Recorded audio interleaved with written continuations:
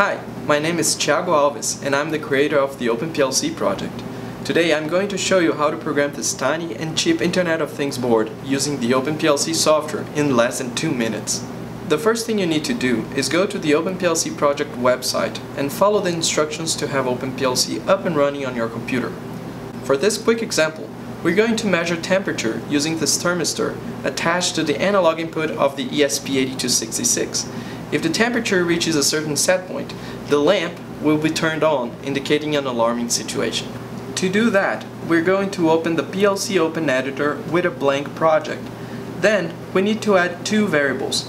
The first is the temperature sensor connected to the analog input of the ESP8266. The second is the lamp, which is a Boolean variable connected to the first digital out.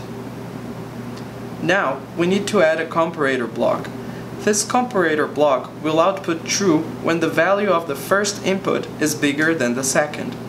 The variable connected to the first input is our temperature sensor.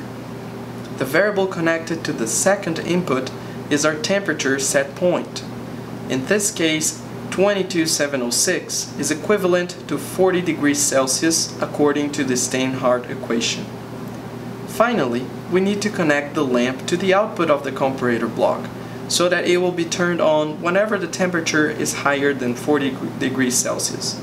To close the circuit, we only need to add a write power rail to it. Our program is finished. To send it to the OpenPLC, click on File, Generate Program, and then upload it using the web interface. To test our program, I got a cup filled with hot water. As expected, by submerging the temperature sensor in it, the lamp goes on.